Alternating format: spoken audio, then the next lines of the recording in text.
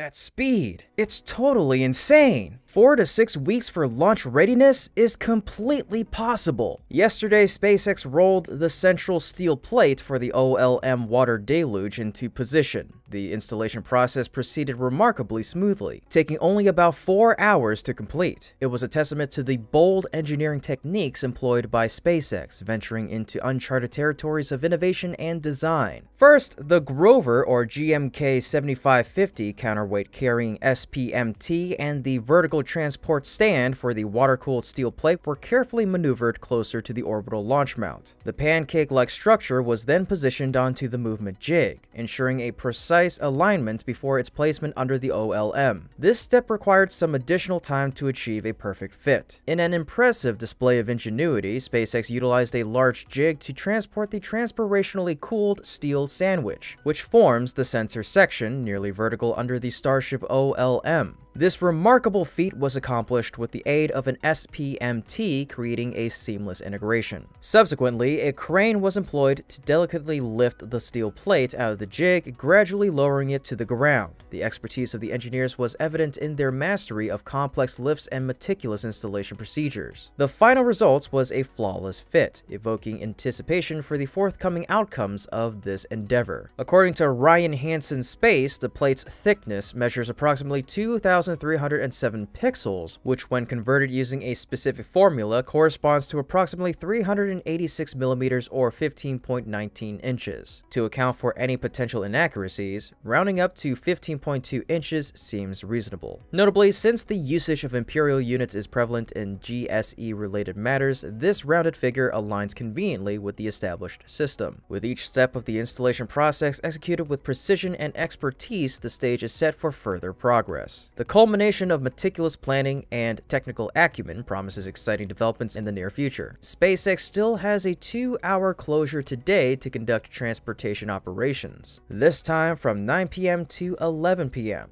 This should move other plates and manifolds waiting to come to the launch site. The really impressive part is when they screw the shower head on, and this is the latest high-pressure pipework for the water-cooled plates. Burst discs have been added to both lines to protect from overpressure. Thanks to ChromeKiwi for this amazing render. At the building site, Ship 28 just got a Pez dispenser door. If possible, this will be Starship's first prototype to send cargo into orbit. Note that it was also the first ship to be stacked with a new method. Instead of first stacking two halves of the ship, which are then stacked together, they stacked it top to down. This way, the crane can rest attached to the nose cone during the whole process. Furthermore, welding robots will only need to work on the ground and not high up in the air. SpaceX still targets August for the next Starship launch. The company has recently received a permit from the Federal Communications Commission for operation as soon as July 14th to January 14th of 2024. According to the FCC application, the mission will involve the launch of the entire Starship vehicle, including the Super Heavy booster and Starship upper stage. The mission, which would launch from Boca Chica in Texas, involves the Super Heavy booster flying back to the Gulf of Mexico, touching down 495 seconds after liftoff. The Starship's upper stage will achieve orbit before landing in the Pacific Ocean northwest of the Hawaiian island of Kauai around 90 minutes after launch. However, SpaceX must obtain a license from the Federal Aviation Administration's Office of Commercial Space Transportation before the launch can take place. Rocket Lab, meanwhile, just announced its next launch, which will attempt its first stage recovery. The company is expected to launch 7 satellites from Launch Complex 1 on the Mahia Peninsula in New Zealand. This will be the 39th overall mission and the 7th of the year. The mission, named Baby Come Back, will launch no earlier than July 14th.